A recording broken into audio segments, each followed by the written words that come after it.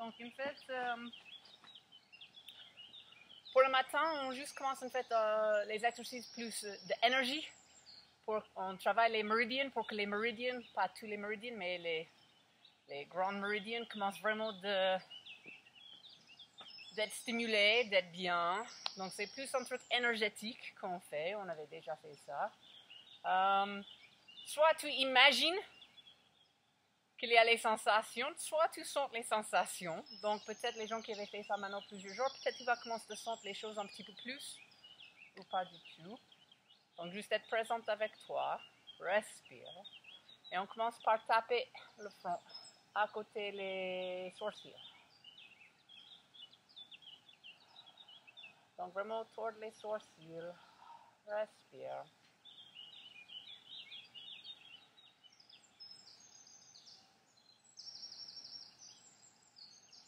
Après, on tape jusqu'en dessous les clavicules.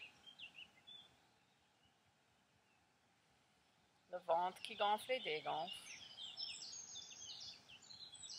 Après, on tape le sternum, le thymus.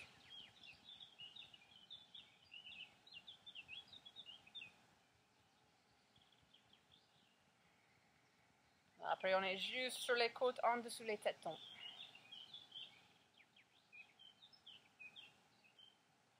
Le ventre qui gonfle, dégonfle. Après, relâche et on juste met un épaule sur un main sur l'épaule et on glisse vers l'autre hanche. On fait l'autre côté. Donc, on est juste en train de croiser l'énergie pour que l'énergie croise. C'est bien que ça croise. On tourne l'autre côté. L'autre côté. Après, on tape les genoux. Donc, on commence à travailler cette cerveau droite et gauche pour qu'ils travaillent ensemble.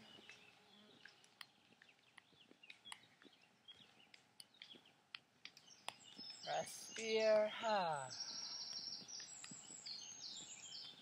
Après, on tourne les paumes vers l'extérieur, on croise les doigts et après on retourne à la maison. Donc juste retourne à ton cœur, ferme tes yeux. Et ouais, juste retourne à la maison de ton cœur.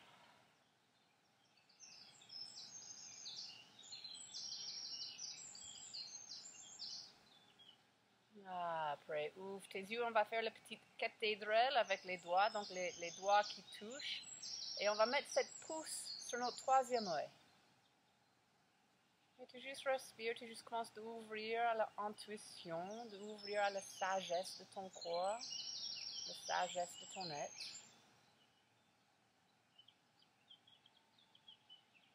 Juste ressens les différentes sensations. Après, on va plier les doigts et on pousse contre le front et on tire vers les tempes. Après, tu remontes et tu vas tirer maintenant juste quelques centimètres. Après, tu remontes, tu pousses et tires, tu remontes. Donc, tu vas juste continuer ça jusqu'à ton nuque. Vraiment, respire, être connecté avec ton respiration et les sensations.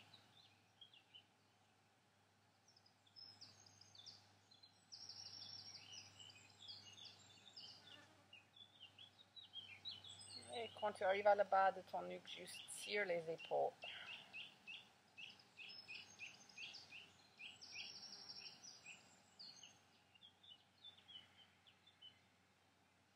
Après, on va plier les genoux un petit peu, mettre les mains sur les cuisses. Juste connecte par terre. Après, on met les mains à le cœur et on va inspirer up le bras droit, descendre le bras gauche, on a les paumes. On inspire, on regarde en haut et on arrête de respirer. Et expire, retourne à ton cœur. Et on inspire, on lève l'autre côté, on regarde, arrête de respirer. Expire, retourne à ton cœur. Encore inspire, donc on est en train de connecter la terre et le ciel. Expire, descendre. Dernière fois, inspire up. Descends à ton cœur, plie les genoux et juste plie en avant, relâche ta tête, relâche tes bras. Et juste les grandes inspirations avec ton ventre, le ventre qui gonfle et dégonfle. Ah. Ah. Et après, avec tes bras, on va faire les infinités. Donc, on va faire le figure 8, l'infinité, et tu juste remontes. Donc, encore, on est en train de croiser l'énergie autour de nous. Oh. Si tu as envie de faire 2 fois, tu peux faire 2 fois, redescendre. Et juste remonte. Et après, lève les bras vers le ciel et juste ouvrir vers le ciel. Tu peux regarder en haut. Respire, tire les doigts en haut, ouvre la poitrine. Juste prépare pour ton journée, pour cette cadeau de vie. Respire, ouvrir. Après, retourne les mains sur ton cœur. Et on va faire les grandes cœurs. Donc, tu masses les sons, tu redescends à le pubis. Tu remontes, après tu fais un grand cœur.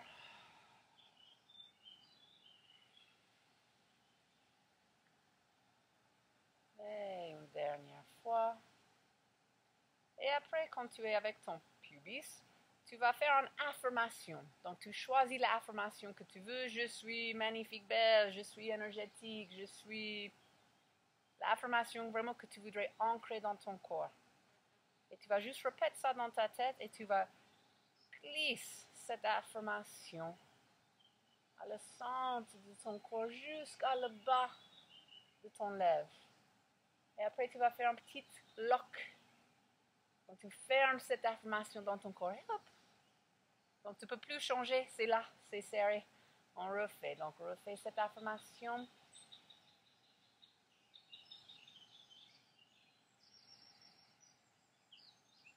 Serré une dernière fois.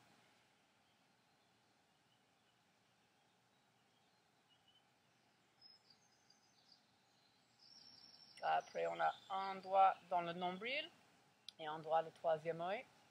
Et on va juste pousser les doigts et quand tu inspires, tu tires plus haut.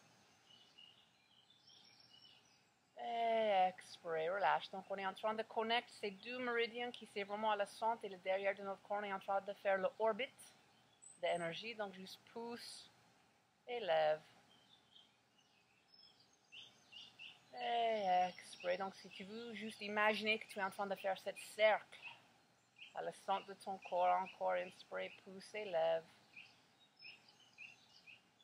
Et expire, relâche.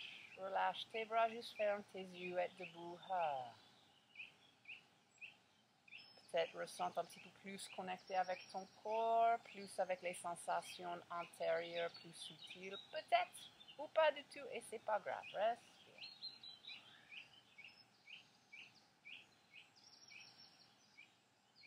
Après, devenir assis.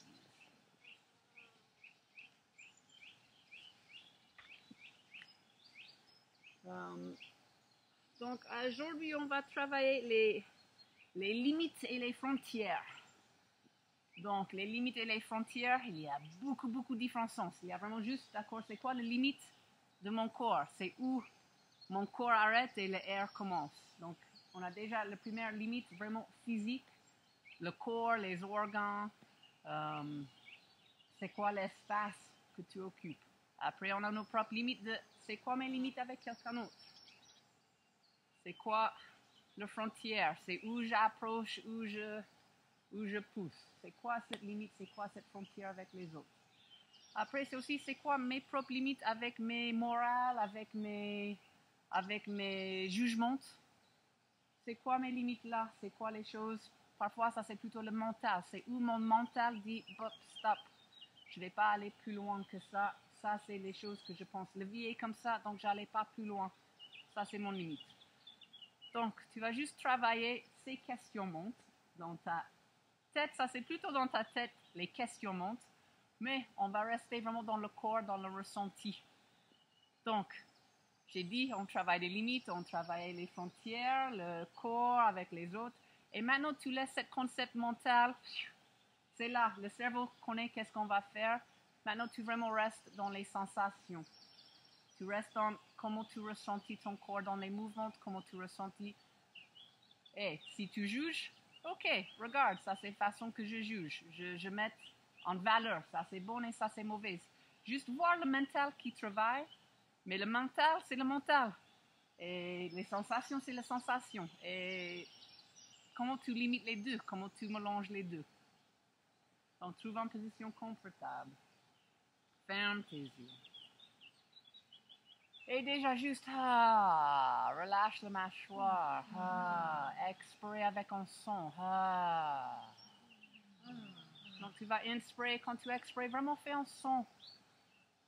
Vraiment, c'est quoi ton limite de faire le bruit? C'est quoi ton limite d'exprimer en face des autres? On est déjà dans cette première limite. C'est quoi tes propres permissions? Est-ce que tu fais parce que je dis fais ou est-ce que tu fais parce que tu as envie de faire? C'est ça aussi. Respire.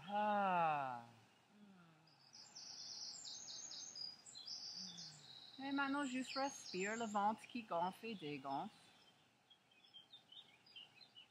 Et juste ressenti, est-ce que tu es présente dans ton corps? Est-ce que tu es présente dans ces sensations de ton corps?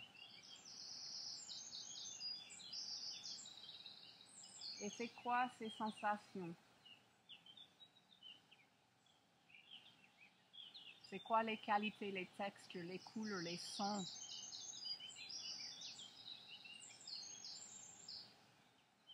Est-ce que tu es juste dans les sensations grosses ou est-ce que tu commences à aller dans les sensations plus subtiles, plus petites?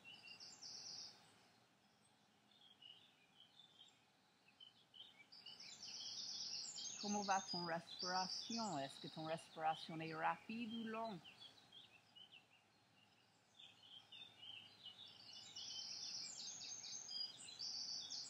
Est-ce que tu es dans un moment d'angoisse, donc cette respiration est plus rapide? Est-ce que tu es dans un moment de pause? On est plus dans le relâcher, digérer.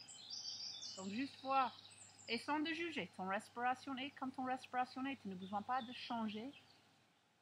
Tu n'as besoin pas de contrôler, juste rencontrer les sensations. C'est quoi la vitesse de tes pensées? Est-ce qu'il y a beaucoup de pensées? Est-ce que c'est assez beau? Non, j'écoute les oiseaux. Est-ce qu'il y a une tension dans ton ventre?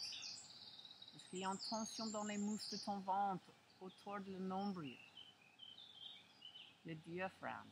Est-ce qu'il y a une tension dans ton mâchoire, dans tes épaules?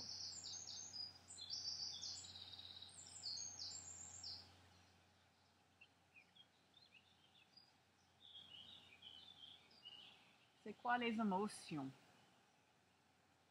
Est-ce qu'il y a une tristesse, une colère, une angoisse? Est-ce qu'il y a un ennui? Est-ce qu'il y a une gratitude, contente, joie?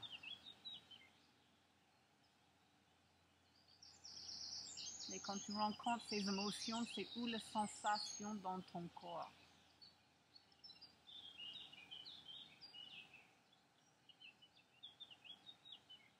Et si tu as ces émotions, on va dire les émotions plus bas en vibration, comme la tristesse, la colère, l'angoisse, ça c'est les vibrations plus bas. C'est pas qu'elles sont mauvaises, c'est juste les vibrations les plus bas. Est-ce que ces vibrations, est-ce que ces émotions, c'est le tien? Ou est-ce que tu avais rencontré quelqu'un aujourd'hui dans les 7 heures que tu étais réveillé? Est-ce que tu avais en fait pris cette vibration de quelqu'un d'autre? Est-ce que tu avais laissé quelqu'un d'autre entre ton frontière avec leur vibration? Juste explore.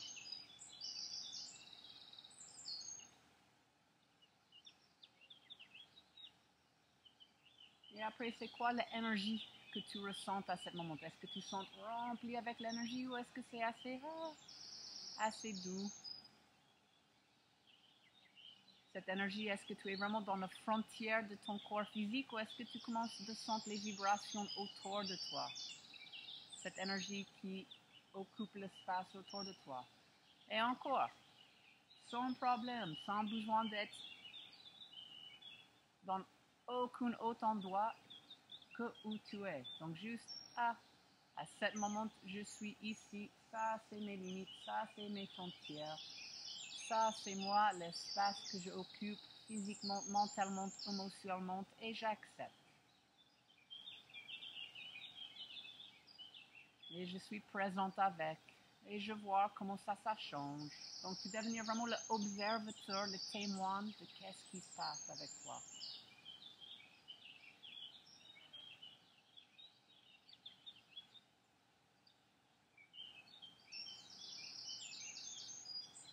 On va refaire une grande inspiration.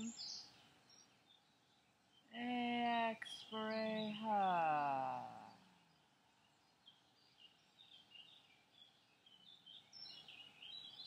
Et ouvre tes yeux. Et on va commencer en 4 pattes. Donc 4 pattes, les genoux écartés jusqu'à les hanches. Les doigts en dessous de... Les mains en dessous de les épaules avec les doigts bien ouverts. Vraiment sente chaque doigt qui pousse par terre. Après, on a les pieds tournés et on vraiment pousse les pieds et les mollets par terre. Avec ça, on sent que notre dos, en fait, flotte. Après, on va inspirer. Quand tu inspires, tu commences avec le coccyx et tu vas creuser le dos. Continue de pousser les pieds et les mollets par terre. Quand tu expires avec le coccyx, tu vas rendre le dos. Et maintenant, tu suis ton respiration, ton vitesse, ton profondeur. Quand tu inspires, tu creuses. Quand tu expires, tu rondes. Et juste commence à vraiment sentir cette vague de ton colonne vertébrale. Commence à être vraiment dans la vague de son colonne vertébrale. Tu inspires, tu creuses. Tu expires, tu rondes. Encore, inspire, creuser. Expire, ronde. Juste commence vraiment de réveiller chaque vertèbre. Chaque vertèbre qui suit l'autre. Et quand tu rondes, peut-être tu commences à créer plus d'espace entre les vertèbres. Donc, juste voir, est-ce que tu crées l'espace avec ton respiration?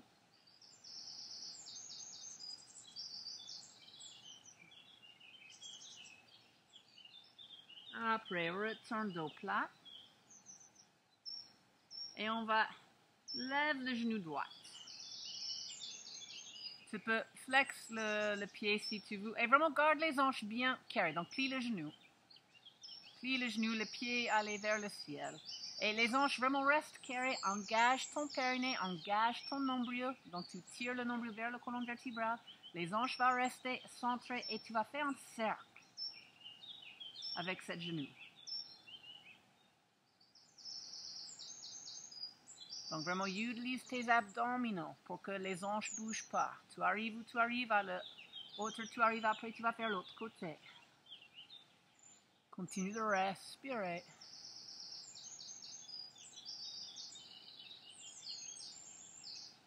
Après, relâche le genou.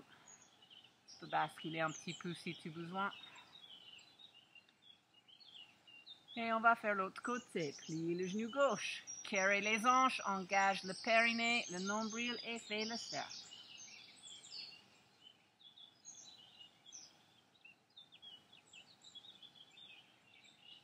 Et l'autre sens.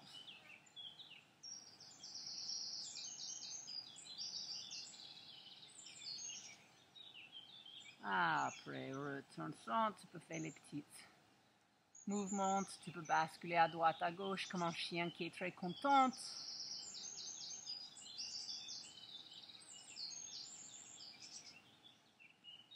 Après, continue de pousser les mains par terre, on va allonger la jambe droite. Allonger la jambe gauche et pousse en planche. Et vraiment, lève et serre le périnée. Pousse le nombril vers ton colonne vertébrale. Vraiment, pousse les mains par terre, pousse les orteils par terre. C'est comme tu es en train de pousser contre un mur. Et toujours, c'est ça. Avec ça, le reste de ton corps, ton torse peut flotter. Mais vraiment, engage les abdominaux. Commence de chauffer cette feu dans ton solar plexus, dans ton corps. C'est là, en fait, où on a vraiment nos frontières, nos limites avec les autres. Donc, sens bien fort dans cette corde, dans cette centre de ton être. Respire, respire, relâche la mâchoire. Après, doucement, juste fais une petite pause avec les genoux. Juste une petite pause. Et on repousse tout de suite. C'était une petite pause. Donc, allonge les jambes, respire. Relâche ton mâchoire, pousse les mains loin.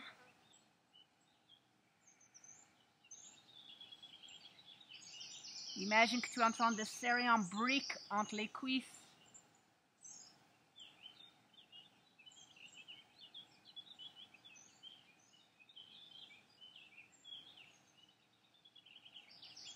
Après, redescends les genoux et juste bascule position enfant.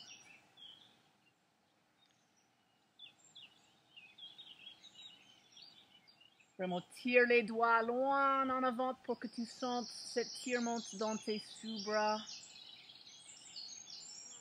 sur les côtes de ton corps.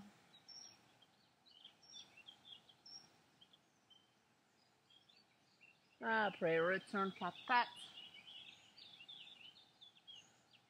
On va tourner les orteils. Tu pousses les mains par terre et tu bouges plus les mains. Donc, être sûr que tu as la bonne longueur pour ton dos. Donc, tu bouges plus les mains et tu vas devenir assise contre les talons. Et juste commence d'ouvrir les orteils, d'ouvrir les pieds. Respire. Après, vraiment, pousse les mains par terre, lève les genoux. Et commence de lever les hanches pour le chien. Donc, trouve ton chien. Trouve ton chien. Tu peux vélo les pieds, plie le genou droit. Plie le genou gauche. Tu peux basculer. C'est le premier chien. Donc, tu peux faire les mouvements pour commencer de réveiller tes hanches derrière tes jambes. Et vraiment, inspire, expire. Relâche. Relâche toute la tension. Toutes les choses que tu avais apportées ce matin, et hier soir, et hier, cette semaine, ce week-end.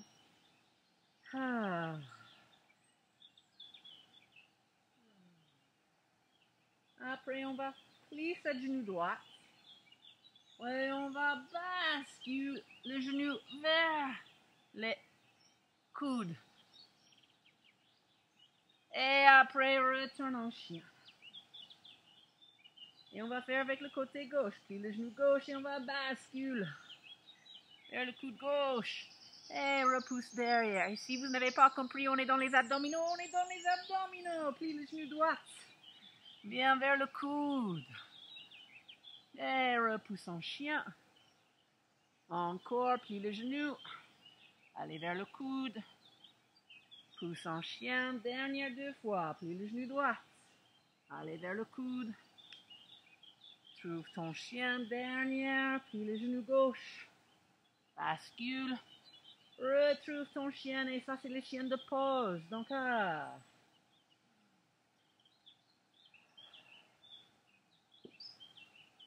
plie les genoux. Marche tes pieds à tes mains. Et juste relâche ta tête. Tu peux croiser les mains dans tes coudes si ça c'est plus confortable. Garde les genoux un petit peu pliés. Vraiment, garde les genoux pliés pour que tu sentes la longueur de ton dos. Vraiment que le dos est détendu. Donc, si tu as besoin de plier les genoux beaucoup, plie les genoux beaucoup, c'est pas grave.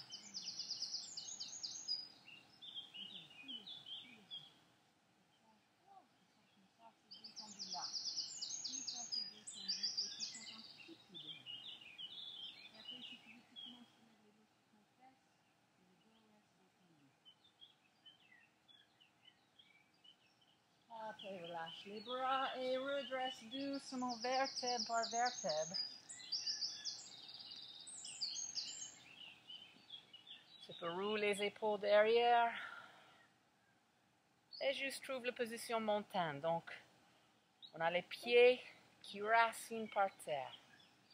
Vraiment racine, racine. Tu sens comment on fait les pieds, le périnée, tous les jambes, tout ça, ça descend, descend, descend.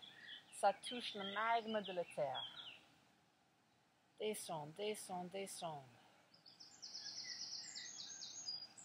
Après, il y a aussi cette file qui arrive à le haut de ta tête et ça tire, ça tire, ça tire vers le ciel, vers les étoiles, les planètes, le début de l'univers. Et ça suspend ta tête. Respire.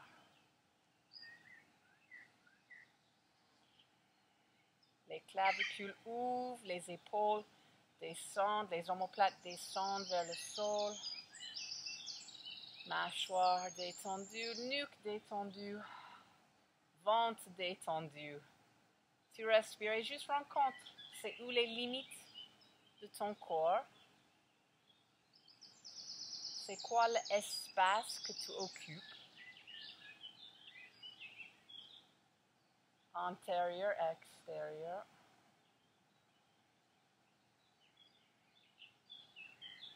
Après, tu peux ouvrir tes yeux, on va mettre les mains en position. Prêt? Et inspire. Vraiment, regarde tes pouces, regarde le ciel, allez loin, touche le ciel. Et expire, plie en avant et touche la terre. Les mains par terre ou sur les mollets, inspirez dos plat, donc allongez la colonne vertébrale. Expirez, replie, pouce en planche. Et tu vas descendre comme tu veux. Donc, soit tu descends les genoux et tu descends le menton de la poitrine, soit tu gardes les jambes tendues.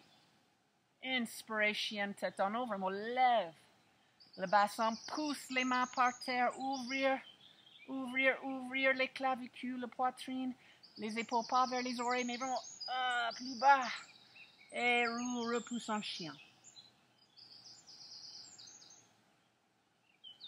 Respire. Plie tes genoux, marche tes pieds à tes mains. Tendez les jambes, inspirez au plat. Expirez, replie. Inspirez, redresse. Et expirez, descendre. Respire, reconnecte. Ciel, terre et toujours à ton cœur. Donc, cette centre. Et on refait. Inspirez. Et expirez, plie. Inspirez, dos plat. Expirez, planche. Descendre comme tu veux, comme tu peux. Inspirez, chien, tête en haut. Ouvre la poitrine, serre les omoplates. Expirez, chien, tête en bas. Tu ouvres ton chien. Ouvre bien les doigts, pousse les doigts par terre. Plie les genoux, marche les pieds à les mains. Tendez les jambes, inspirez dos plat. Expirez, replie. Inspirez, redresse. Expirez, descendre. Connecte à la terre, connecte à le ciel, connecte à ton cœur. On refait. Inspirez. Et expirez, plie. Inspirez, dos plat. Expirez, planche. Descendre comme tu veux, comme tu peux. Inspirez, chien, tête en haut. Expirez, chien, tête en bas.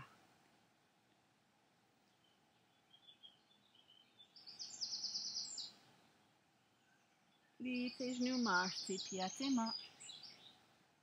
Tendez les jambes, inspirez, dos plat. Expirez, replie. Inspirez, redresse. Expirez, descend. Respire, connecte. Et maintenant, tu vas faire deux toutes seules. Donc, deux à ton vitesse, à ton profondeur, avec ton propre respiration. tu commences quand tu ressens.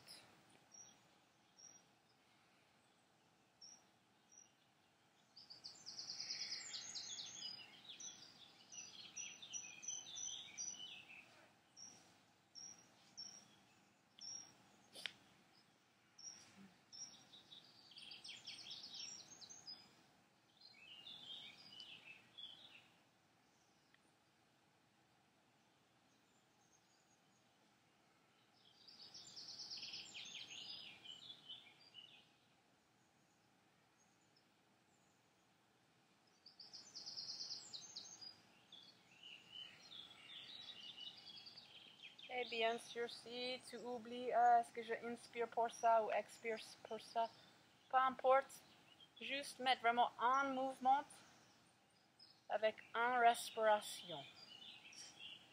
Et donc, c'est vraiment la respiration qui crée le mouvement. Le mouvement suit la respiration. Donc, si tu n'es pas en train de respirer, tu n'es pas en train de bouger.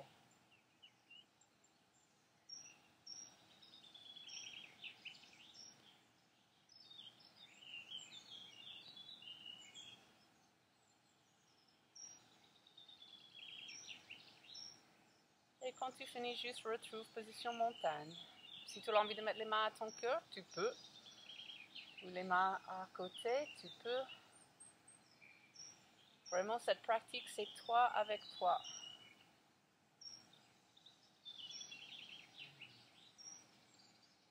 Et encore, rencontre les sensations. Est-ce qu'il y a les tensions quelque part?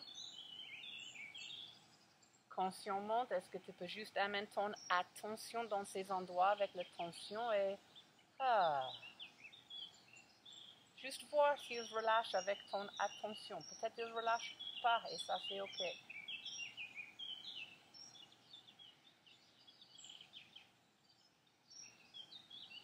Donc après, rouvre tes yeux. Et on va faire notre premier geste. On est maintenant plutôt dans les gestes de frontières, de limite. Donc, on va écarter les jambes où c'est confortable. Et on va faire un pas derrière avec cette jambe droite. Et tu peux écarter les pieds vraiment à la largeur de ton tapis pour que tu aies vraiment une bonne base. Parce que tu ressens une bonne base. Et on va légèrement plier cette genou gauche. Donc, on n'est pas vraiment en guerrière 1 où on est là, on est centré. Après, avec cette main droite, on va faire un no. Vraiment, tu arrives à ton frontière, à ton limite. Ça, c'est mon limite. Et après, avec cette main gauche, on fait on serre le main et on amène à côté la hanche. Donc pour vous qui faites le karaté, les choses comme ça, les arts martiaux, ça c'est vraiment en posture arts martiaux. Donc vraiment, là. Donc ça c'est mon force ici. Et ça c'est mon limite. Et tu peux voir, juste ressenti. C'est quoi pour toi de dire non? Est-ce que tu es vraiment non? Tu vraiment pousses non? Est-ce que tu amènes ton torse avec? Donc en fait, est-ce que ton non est pas très centré? Avec ça, en fait, j'ai pas beaucoup de stabilité. Donc, est-ce que tu trouves la stabilité dans ton non? Et juste voir, tu vas faire cette posture et tu vas voir en fait comment ça sent ton non, comment ça sent ton limite. Est-ce que cette main est vraiment serrée? Est-ce que cette pointe est avec beaucoup de colère? Ou est-ce que non, c'est là et c'est prêt? Soit c'est prêt pour défendre, soit c'est prêt pour vraiment dire non, ou est-ce que c'est vraiment prêt? Donc juste voir, c'est quoi la façon que ton corps a.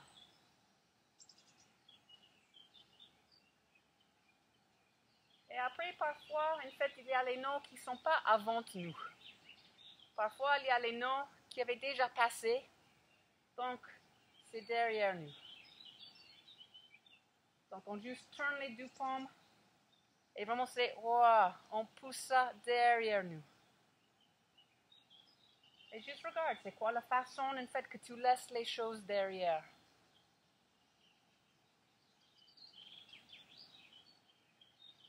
Est-ce que tu regardes? Est-ce que tu regardes quand même qu'est-ce qui s'est passé? Ou est-ce que tu dis non, ça s'est passé et c'est derrière moi, donc moi je suis là, ça c'est derrière moi. C'est pas bon ou mauvais, juste voir en fait la façon que tu laisses les choses derrière toi. Donc vraiment, amène les mains. C'est derrière. C'est derrière. Est-ce que je suis prête pour laisser les choses derrière? Après, retourne centre. Et bien sûr, on fait sur les deux côtés. Donc, refais un pas derrière. Maintenant, avec cette autre jambe, avec la jambe gauche, tu peux écarter les jambes plus larges. Si ça c'est confortable, plie cette genou, mais légèrement. Et on refait. Donc, trouve cette posture de nous. Donc, cette main gauche avec la paume en avant qui dit non. Avec cette poignée droite, avec la paume vers le ciel, qui est là avec ton force. Et comme en fait, tu prends toute ton force ici. Et maintenant, tu peux aussi changer la posture. Parfois, notre nom, c'est vraiment parce qu'on prend soin de nous. Donc, ça vraiment arrive de notre cœur. Donc, peut-être ton nom est plutôt en fait de ton cœur. C'est un soin de toi et pour l'autre. Hop, donc, peut-être tu touches ton cœur et tu vois c'est quoi cette nom pour toi. C'est quoi, et c'est pas forcément un non, c'est juste ça c'est mon limite, ça c'est mon frontière, c'est là. Est-ce que tu peux faire ça vraiment comme un soin pour toi? Et cette soin pour toi, cette vérité de toi, en fait, c'est un soin pour l'autre. Est-ce que tu serres les dents? Juste vraiment ressenti tout ce qui se passe. Et après, on va laisser ça derrière. Donc vraiment, on juste tourne les paumes et maintenant, c'est là. Soit c'est dans le passé salé vers la jambe gauche. Est-ce que tu as les doigts ouverts ou est-ce que tu as les doigts mous? Ah, en fait, non. Je ne suis pas vraiment là. Ou ouais, c'est là. Tu vois, tu juste rencontres comment tu fais. Et juste reste dans ces postures et juste sente qu'est-ce qui se passe. C'est les choses très énergétiques qui arrivent. Ah. Ouais, est-ce que tu regardes derrière ou est-ce que tu peux continuer de regarder en avant? Échange, qu'est-ce qui se passe si tu changes le regard? Après, retourne montagne, retourne à ton cœur. Donc, on est un petit peu plus dans le yoga conceptuel aujourd'hui. Mais n'inquiète pas, on va continuer de faire autre chose. Et inspirez up. Et expirez, plie en avant. Inspirez, dos plat. Expirez, replie et on va amener cette jambe droite derrière. Tourne le talon gauche par terre et on va ouvrir en guerrière 2. Donc, guerrière 2, déjà, sont bien stables dans les pieds. Il y a une ligne avec le talon en avant et soit le milieu, soit le talon derrière. Donc, ça, c'est ton ligne. Le pied derrière, tu peux tourner un petit peu vers l'intérieur. Donc, ce n'est pas à 12, mais peut-être à 11. Tu continues vraiment de pousser l'extérieur des pieds par terre. Donc, tu vraiment racines les pieds. Tu sens comment ça stabilise les jambes. Périnée. Légèrement levé. Donc, c'est pas ça, c'est juste, c'est là, c'est engagé. Le genou vraiment au-dessous, les chevilles, la poitrine ouverte, les clavicules ouvertes, les hanches tournées. Les épaules relâchées, mais on tire les omoplates. Et après, regarde au-dessus cette main gauche. Et encore, tu es maintenant le guerrière. Donc, il y a le passé qui t'attire derrière, il y a l'avenir qui t'attire en avant, mais tu es centré dans ton cœur, dans ton respiration. Centré dans la force, l'énergie de ton corps.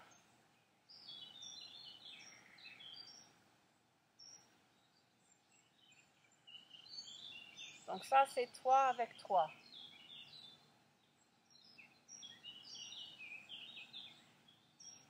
Et maintenant, on peut faire toi avec un autre. Est-ce que tu peux dire « fuck you » Vraiment. Est-ce que tu peux faire le « non » avec ton cœur? Donc, c'est pas un « fuck you » en colère, mais c'est vraiment « est-ce que tu peux exprimer ça » Peut-être tu peux, peut-être tu peux pas. Et ça, c'est ok, juste voir.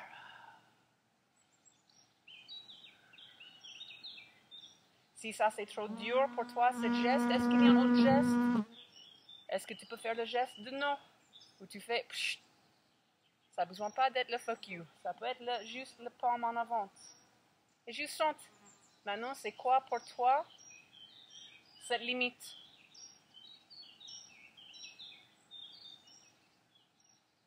Relâche les bras. On va amener ce bras droite contre le cuisse droite. Inspire up le bras gauche.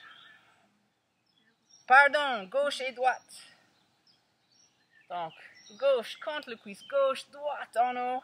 Et vraiment tourne le ventre, les côtes, la poitrine vers le ciel. Et trouve cette ligne entre le talon, le petit orteil derrière.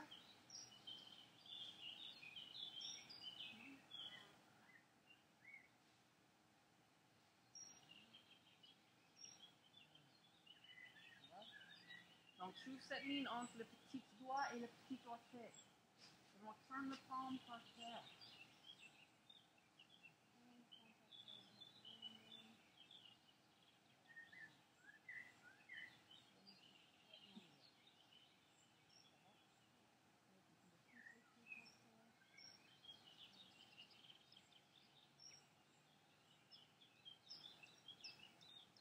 Et après, avec ce bras droite, on va maintenant amener la main derrière la tête. Donc, amène la main derrière la tête et c'est comme tu tires les... Donc, il y a l'occiput au milieu et il y a ces deux petites choses que tu peux vraiment accrocher. Et tu vas tirer la tête loin. Ça va être pas vraiment un geste que tu sens beaucoup, mais vraiment plus énergétiquement, tu tires la tête. Vers l'avant, tu allonges cette ligne. Relâche. Retourne derrière 2. Et on va inspirer, tendu les jambes, lève les bras. Expire, retourne derrière 2. Inspire, tendu les jambes, lève les bras. Expire, retourne derrière 2. Maintenant, juste relâche les mains, prends une petite pause. C'est toujours ça. Est-ce que tu trouves les moments quand ton corps dit pause? Relève les bras derrière 2. On va mettre cette main droite sur la jambe droite, tourne la main gauche en haut et bascule derrière. Et encore, tire. Cette petite doigt, tourne la paume vraiment par terre. Pour que tu ouvres tous les côtes, tout le sous-bras. Donc vraiment, tourne la paume plus. Si tu as l'envie, tu peux regarder la paume avec ta tête, si ça c'est ok avec ton nuque. Garde le genou plié en avant. Et le genou ouvert. Ouais, mais sans tourner les hanches. Retourne derrière 2. Et maintenant, on va amener cette bras droite avec la main gauche. On tourne les hanches. Et on va tirer notre arc et tirer notre flèche. Donc, avec cette main droite, tu tires ton arc et ton flèche. Relâche les épaules, tire le coude loin derrière, tire les doigts loin en avant. Tu peux viser ton pouce avec tes yeux ou tu peux vraiment faire le flou.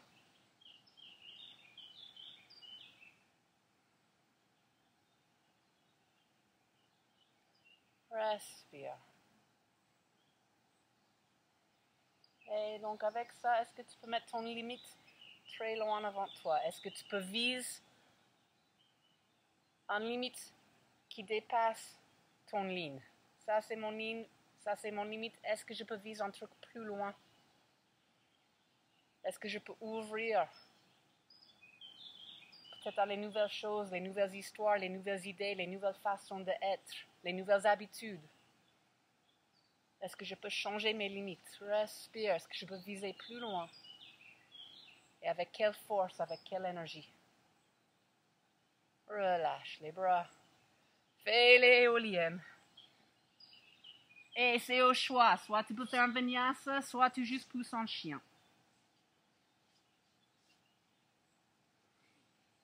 Relâche ton mâchoire quand tu expires. Vraiment expire. Tout ce qui s'est juste passé.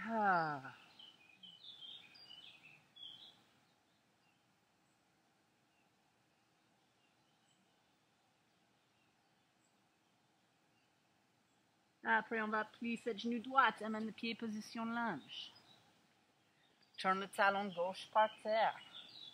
Et inspire up, guerrière 2. Donc déjà, trouve ton base, trouve ton stabilité. Le talon pas trop ouvert, mais le talon vraiment en ligne avec le milieu ou le talon derrière.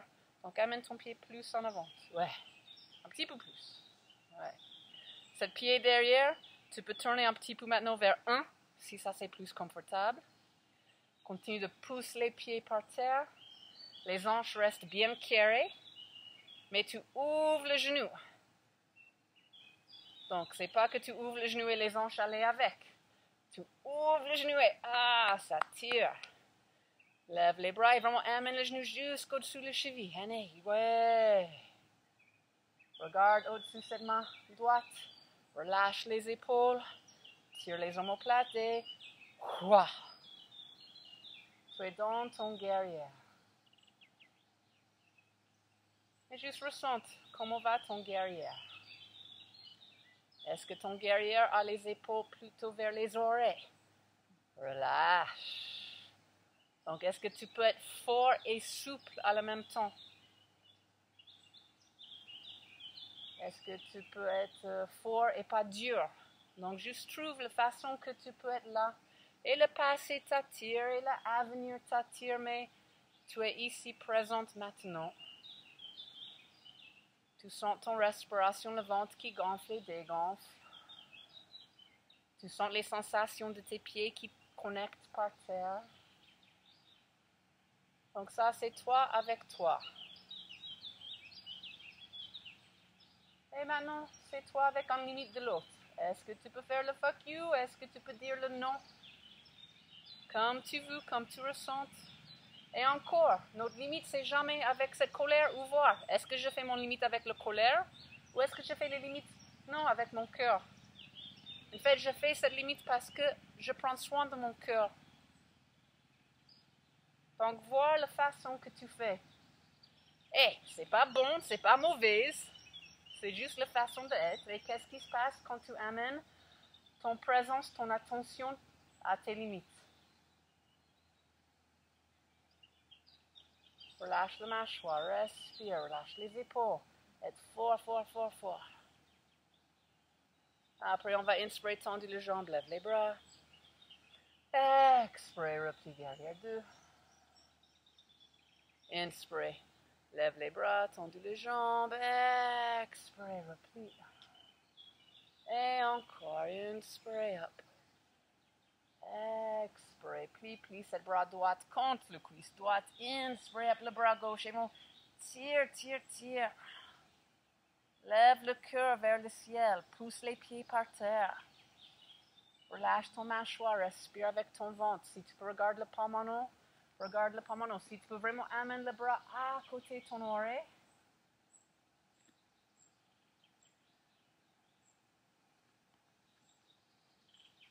Pousse les pieds par terre. Pousse les pieds par terre.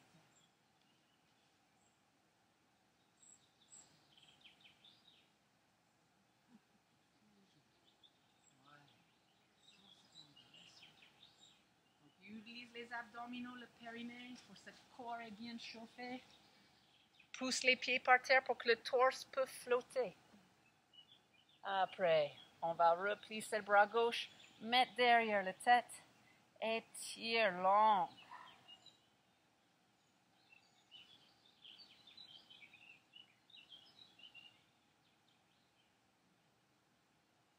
Inspirez, redresse guerrière 2.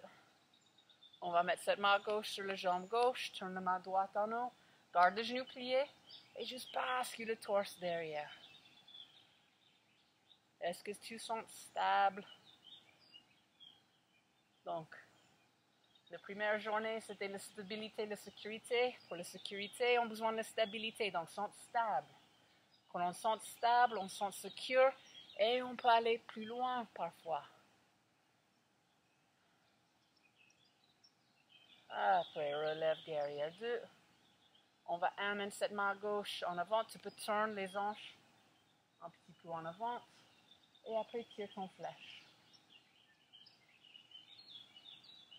Tu peux faire les mains ouvertes ou en poignée, comme tu ressens. Vraiment, essaie d'amener cette coude en niveau avec l'épaule, mais relâche les épaules. Vise avec ton pouce et vise loin. Allez plus loin.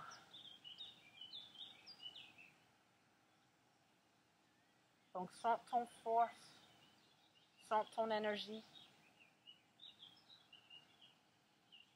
Tu peux aller plus loin que tes frontières habituelles.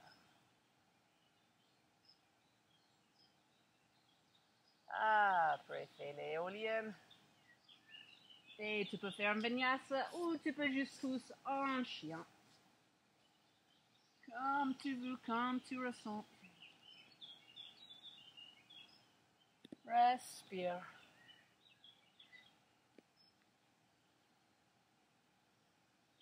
Respire.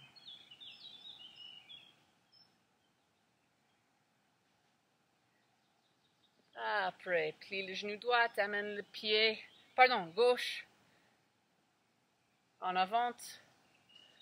On va re-inspirer up guerrière 2. Mais relâche les bras et tourne les pieds en avant. Après, tourne les talons vers l'antérieur. Et on va plier les genoux. Et amène les bras en cactus. Respire. On continue de pousser les extérieurs des pieds par terre. Et maintenant, on va utiliser nos voix. Et on va faire di, ré, ha. Donc, chaque fois que tu dis quelque chose, tu descends un petit peu plus. Et après le ha, on ouvre. Soit avec les palmes par terre, soit avec les palmes ouvertes. Donc, vraiment avec ton voix. Donc, on est plié et on fait di, ré, ha, ouvre. Refait cactus. Vous pouvez tourner l'autre sens si vous voulez pour regarder, c'est pas grave. Donc, plié, on di, ré, ha, ouvre. Donc, tu inspires, tu ouvres. Ça, c'est expirer. Di, ré, ha. Di, ré, ha. Di, ré, ha. Di, ré, ha. Et maintenant, di, ri, ha. Di, ri, ha. Encore. Di, ri, ha. Les oiseaux vont dire qu'est-ce qu'ils disent. Di, ri, ha. Et un petit peu plus fort. Di, ri, ha. Ouvrir. Encore. Di, ri, ha. Et une dernière. Di, ri, ha. Ouvrir. Et maintenant, on va juste croiser les mains sur les épaules. Respire, tu retournes à soi, tu retournes à ton cœur. Et après, on reglisse pour les gens qui avaient déjà fait, comme l'evening. Donc, tu vas juste glisser de tes épaules à tes coudes. Juste glisse ça, tu fais une petite caresse à toi. Et après, on échange. On échange. Brandit le cerveau droit et le cerveau gauche. Tout va bien. Ouais. Respire, juste caresse tes bras. Et relâche les bras, les jambes restent comme ça et on va ouvrir en étoile. Donc respire juste, c'est quoi l'espace que tu occupes?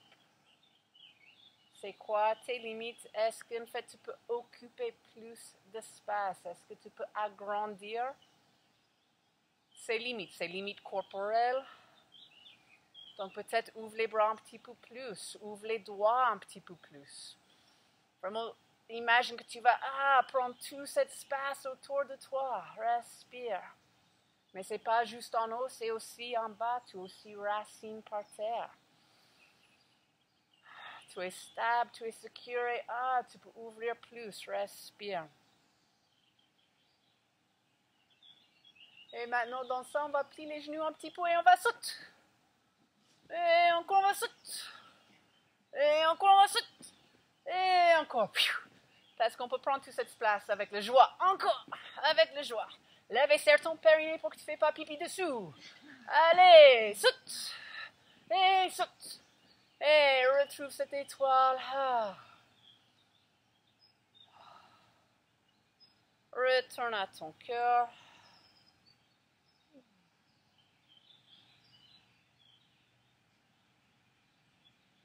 Après, retourne le pied gauche, fais les éoliennes. Vinyasa si tu veux.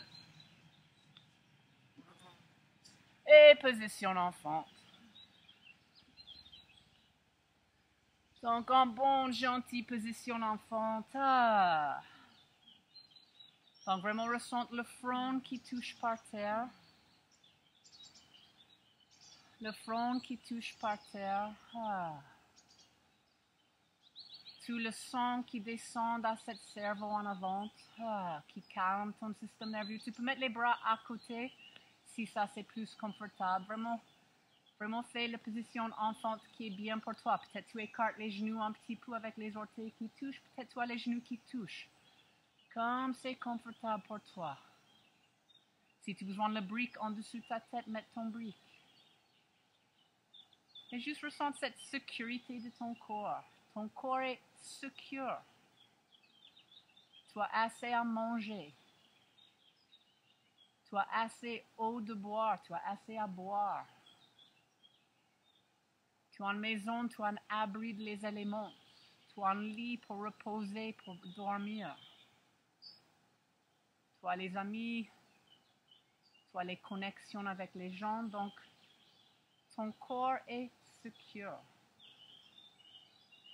Donc, juste laisse ce système nerveux repose, dégire. Je souviens que tu es secure.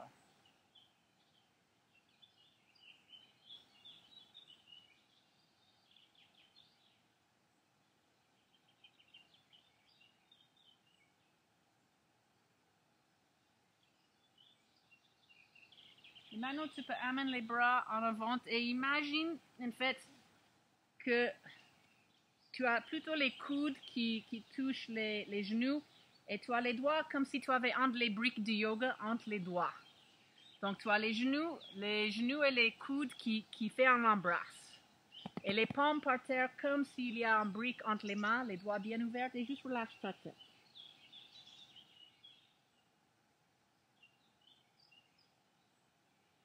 Peut-être ta tête ne touche pas par terre, c'est ok.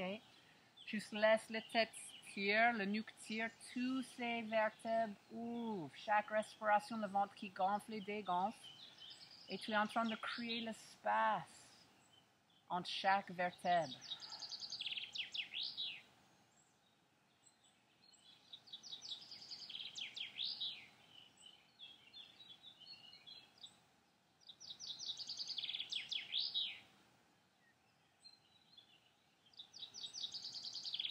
Après, inspirez, redresse.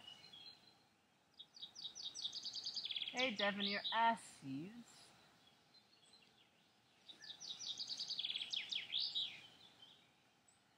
On va plier les genoux et on va croiser le cheville droite au-dessus le cheville gauche.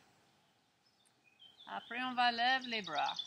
Lève le périnée, rentre le nombril vers la colonne vertébrale et après, lève les jambes. Trouve le boss qui est bien pour ton fesse dans le sol. Et vraiment, engage le périnée, lève le périnée. Engage tous les abdominaux profonds, mais relâche le nuque. C'est pas dans le nuque, c'est pas dans les épaules. Les bras sont là pour t'aider, mais tout ça, détendu. Ouvre la bouche si tu as besoin. Respire.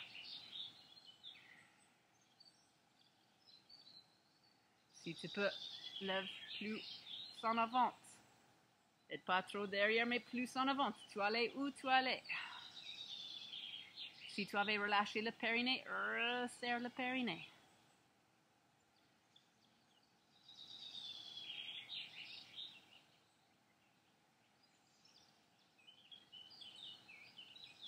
Et expire, relâche. Tu peux juste relâcher. Vraiment expire.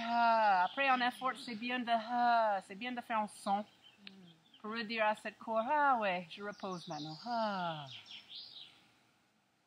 Sens ton ventre qui gonfle et dégonfle.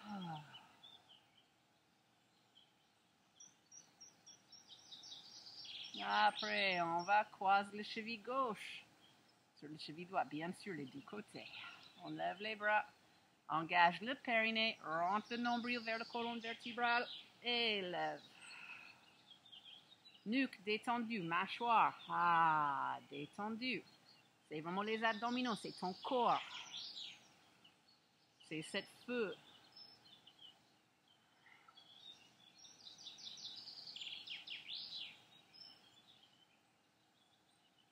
Si tu peux, redresse un petit peu. Si tu avais perdu le périnée, relève. Mais on n'est pas en train de casser les noix. C'est pas, c'est juste, c'est engagé. C'est levé. On ressent.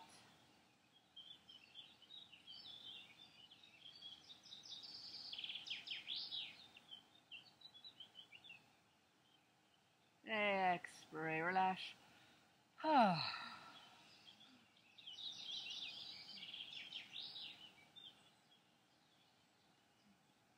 Et maintenant, tu peux basculer un petit peu plus en avant au milieu. On engage les abdominaux et vertèbre par vertèbre. Tu allonges par terre. Replie les genoux, les pieds ensemble et écarte les genoux, position papillon. Donc les pieds par terre. Les pieds par terre. Et avec tes mains, soit tu vas faire position Yoni Mudra, donc tu fais un triangle avec le pouce et l'index qui touchent. Et tu peux mettre soit les index sur le pubis, les palmes sur les os de tes hanches, ou tu peux amener les pouces dans ton nombril. Pose tes mains avec ça, tes petits doigts normalement sont sur tes ovaires.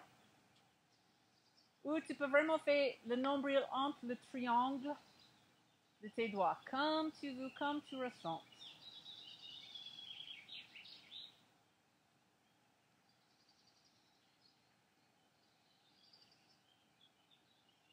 Et vraiment juste respire, laisse ton dos relâche par terre, vraiment laisse les genoux ouvrent.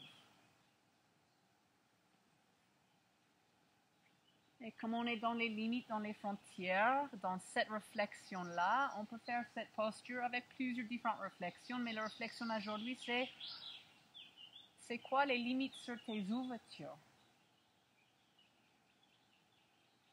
C'est où ces limites? Où tu ouvres? Où tu fermes? Où tu ouvres ton intimité? C'est quoi ton limite avec ton intimité? Sexuelle, amicale?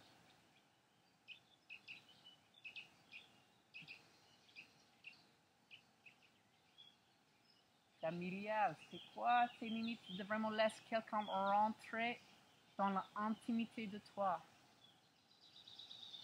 Donc juste respire, juste sente.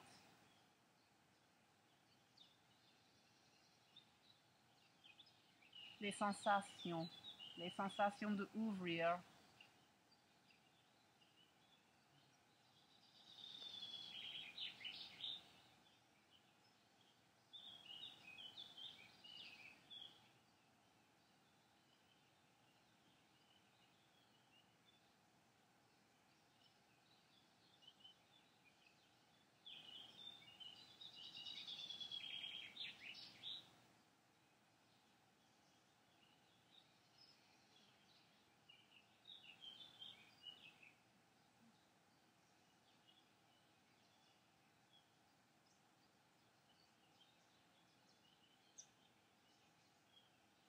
Respire, être dans les sensations.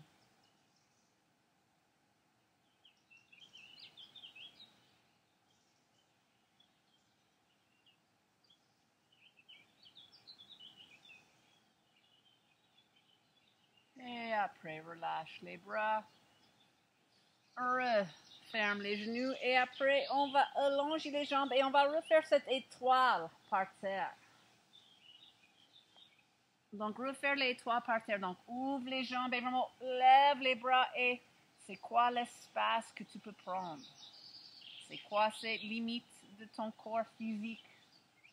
C'est quoi la frontière? Et vraiment ressens que tu peux reposer par terre. La terre supporte ton corps. Et vraiment tire les talons loin. Tire les orteils. Oh, tire les doigts. Oh, respire. Mais plutôt flex les pieds. C'est comme tu es debout. Flex les pieds. Tire les orteils vers le ciel. Respire et juste c'est quoi cet espace que tu occupes? C'est quoi l'espace de l'extérieur de ton corps? C'est où tes limites? C'est quoi l'espace à l'intérieur de ton corps?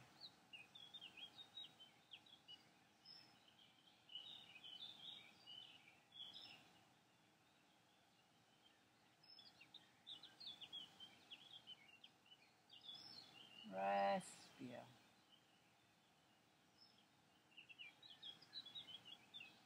Après, referme, embrasse tes genoux. Fais les cercles avec tes genoux. Fais les choses qui sont bien pour ton dos. Donc, tu juste plies tes genoux et les cercles à droite, à gauche. Tu peux basculer comme ça sent bien pour ton dos.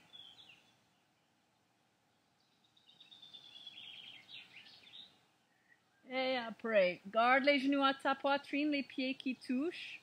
On écarte les genoux. On amène les mains à l'intérieur des jambes et on lève les pieds vers le ciel. Et tire les genoux vers le sol. Donc, plie tes genoux vers tes sous-bras, vers le sol. Donc, vraiment, plie les genoux, plie les genoux, plie les genoux. Encore, plie. Donc, c'est contente bébé. Donc, si tu as l'envie de basculer, tu peux basculer.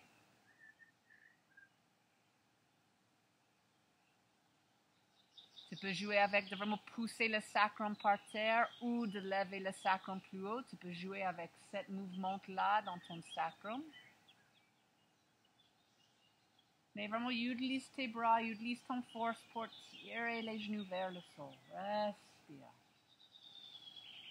Lâche ton mâchoire. Respire avec le ventre qui gonfle et dégonfle.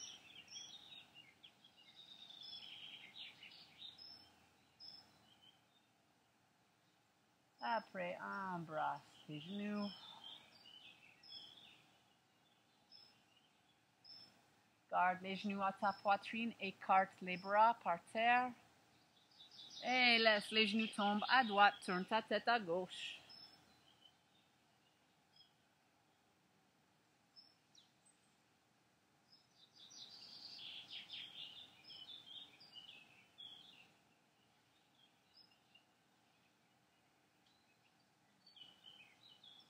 Et après, laisse tes genoux tomber à gauche, tourne ta tête à droite.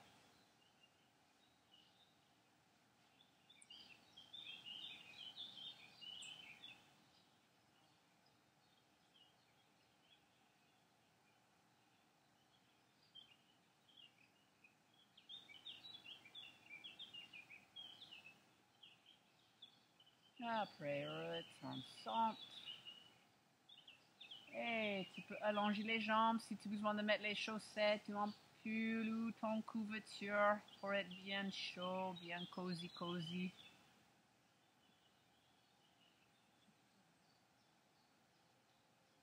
Si tu voudrais mettre quelque chose au-dessus de tes yeux pour que tu n'aies pas le soleil.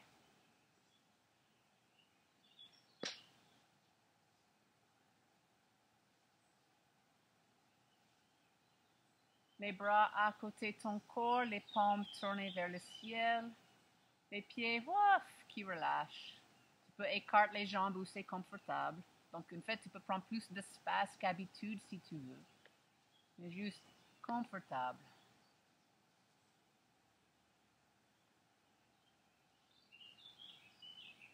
Et respire.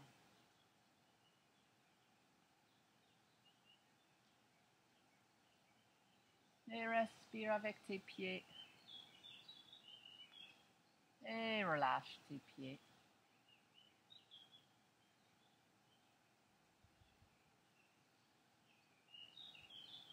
Respire avec tes jambes. Et relâche tes jambes.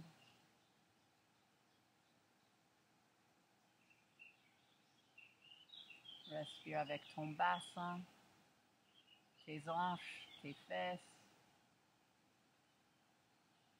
Et relâche.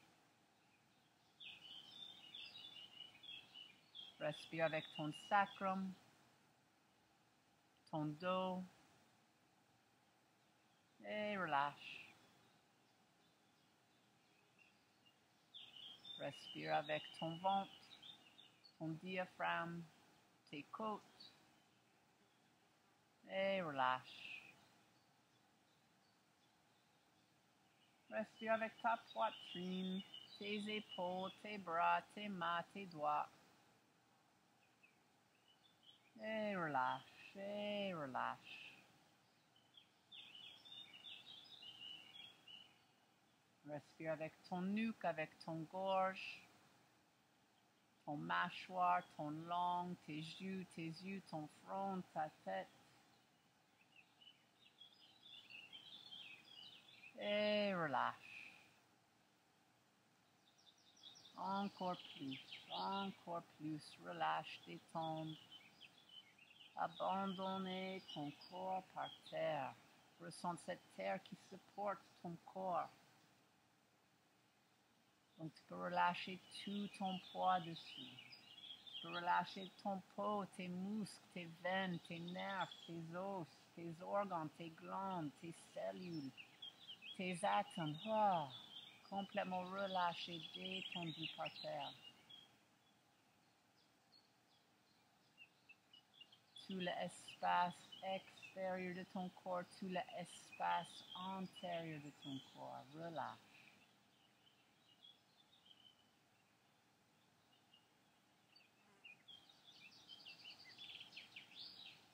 Relâche les limites de ce corps physique. Relâche les limites de cette idée mentale.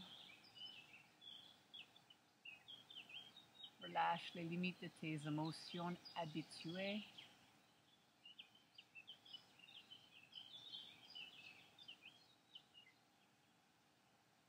Juste relâche et flotte. Flotte dans cette vague, dans cette vibration, dans cette énergie. L'amour inconditionnel. Cet amour inconditionnel qui a aucune limite, qui a aucun jugement, qui a aucune idée plus que l'amour. Donc juste respire cet amour inconditionnel. Tout ton corps vibre, chaque atome, chaque cellule, muscle, os, veine, glande, organe. Vibre avec cet amour inconditionnel. Ça commence dans tes pieds vraiment qui commencent de vibrer avec cette énergie. Avec chaque respiration, ça vibre plus. Avec chaque respiration, tu peux accueillir plus, tu peux contenir plus. Tes limites grandir de cet amour inconditionnel. Ça commence à tes pieds, ça remonte jusqu'à ta tête. Tu respires, ça arrive à ta tête, ça redescend de tes pieds. Tu juste vibres cette vague d'amour inconditionnel, fluidement sur tout ton corps. Et s'il y a les endroits qui vibrent pas, qui sont tendus, contractés, la sagesse de ton respiration, la sagesse de ton corps va trouver ces endroits et Relâche ces endroits. Chaque respiration de ton corps, ça soigne. Chaque respiration de ton corps ouvre. Ton corps élimine. Quand tu expires, le corps, ça élimine les choses qui ne servent plus, les pensées qui ne servent plus, les émotions qui ne servent plus, les douleurs qui ne servent plus. Chaque expiration, tu élimines. Chaque inspiration, tu recevoir cette énergie, cet amour inconditionnel. Tu recevoir cette vibration. Il n'y a rien à faire, il n'y a rien à réfléchir, ça juste passe naturellement avec chaque respiration. Donc juste laisse la sagesse de ton corps, la sagesse de ton respiration fait son propre travail. Son propre travail de bien-être, de bonne santé, d'amour.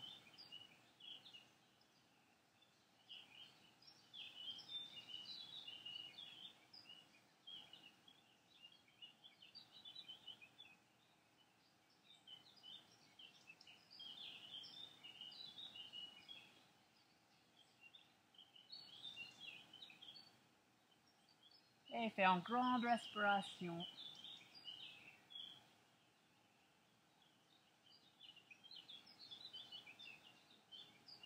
Et bouge tes pieds, bouge tes doigts.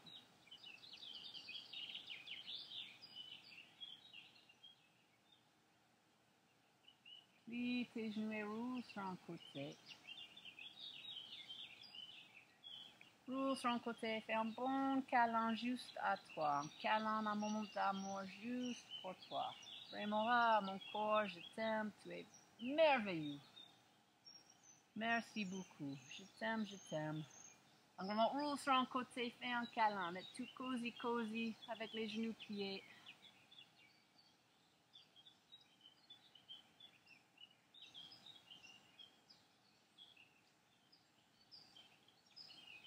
Vraiment un moment d'amour juste pour toi.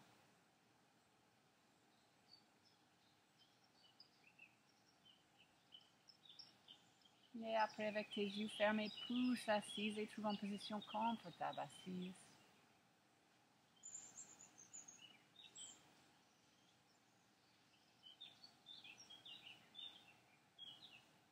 Et juste respire.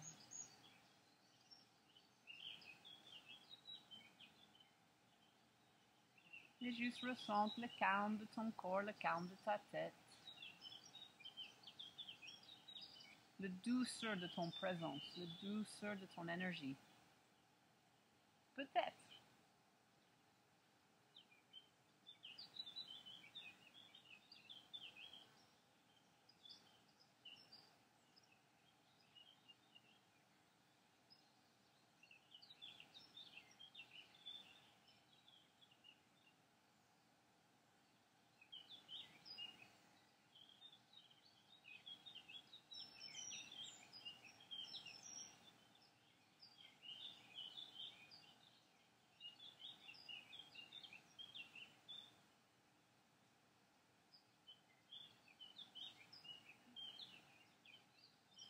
Et fais une grande inspiration.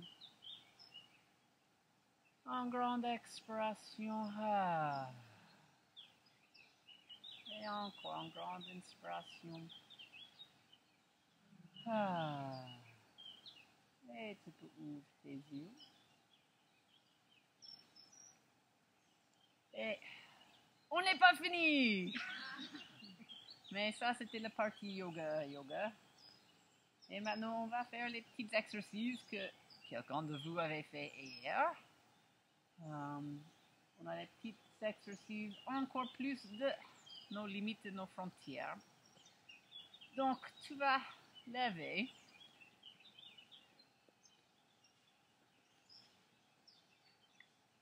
Et tu vas trouver un partenaire. Mais pas quelqu'un que tu es venu avec. Donc, quelqu'un inconnu. Moi déjà. Et Tu vas choisir un partenaire et tu vas choisir un tapis.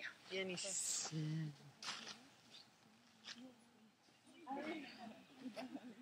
Et donc, tu peux redire bonjour, je m'appelle Abby. Ouais, donc tu peux re-rencontrer. Et donc, vous va trouver une façon où tu es confortable un en face de l'autre. Donc, tu peux être un petit peu plus proche ou un petit peu plus loin. C'est vraiment où tu sens.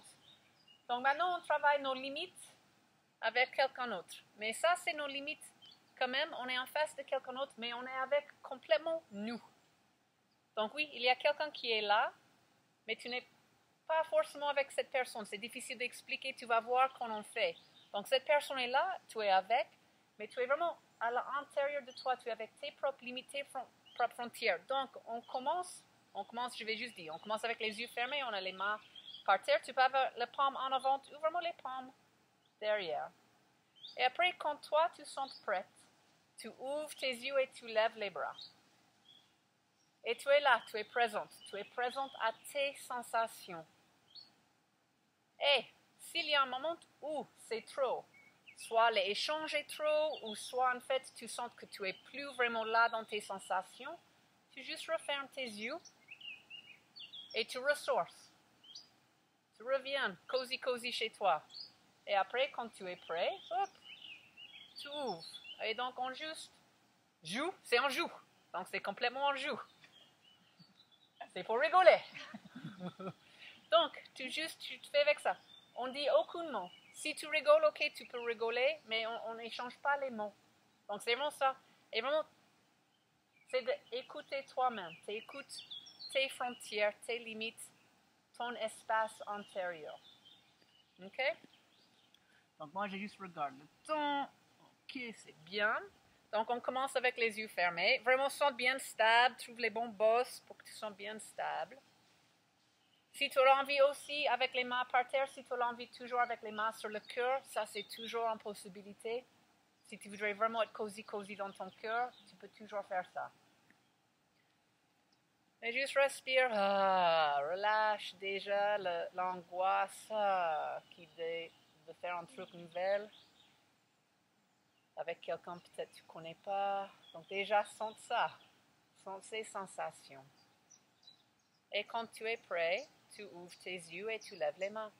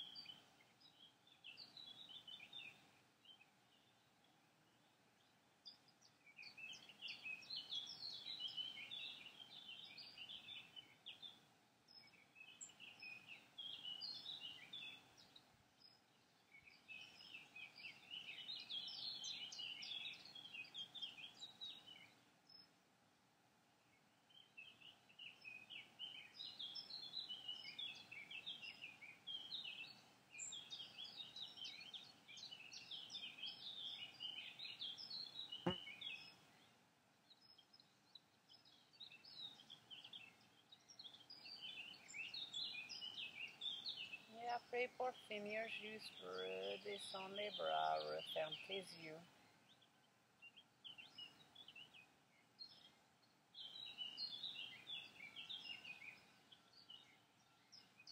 Tu peux remettre les mains sur ton cœur.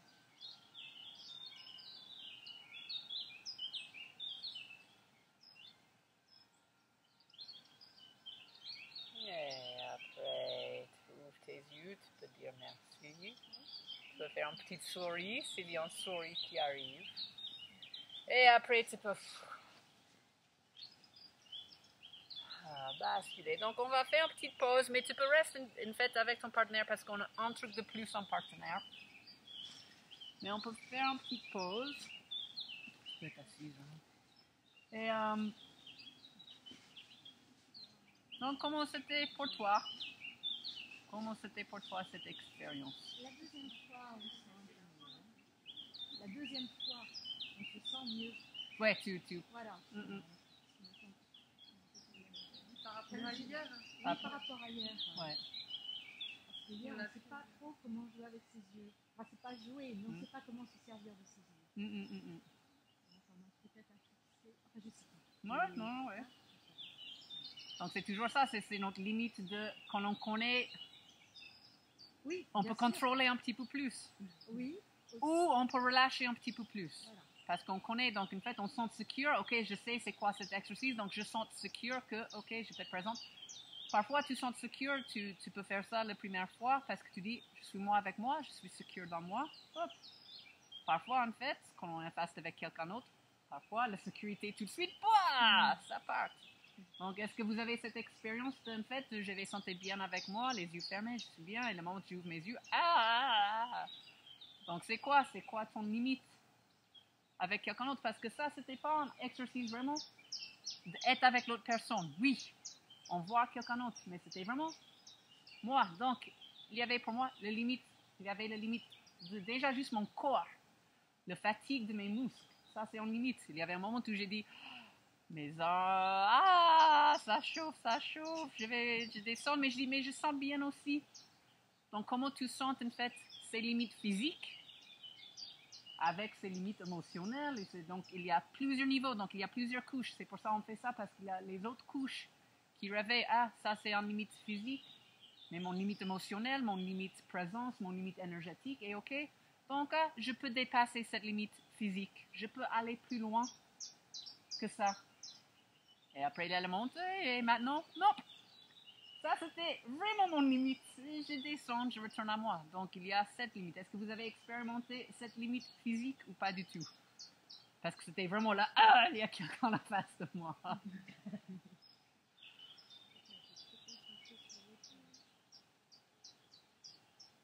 Tu peux redire. J'étais plus gênée de me dire que j'avais envie de retourner en moi-même à un moment ou à un autre plutôt que d'être... en fait, c'est pas de regarder, ce qui est gênant, c'est d'être regardé. Ouais. Donc après, c'est ça. Et il y a les gens qui font cet exercice et en fait, ils restent tout le temps avec les yeux fermés. Parce que non, ils sont pas... ils peuvent rester avec eux. Et ça, c'est leur limite pour le moment. Et donc, est-ce que tu avais forcé? Est-ce que tu étais en fait... Est-ce que tu avais dit, mais ça, c'est l'exercice, donc j'ai besoin de faire ça. Et en fait, je ne m'écoute plus moi-même.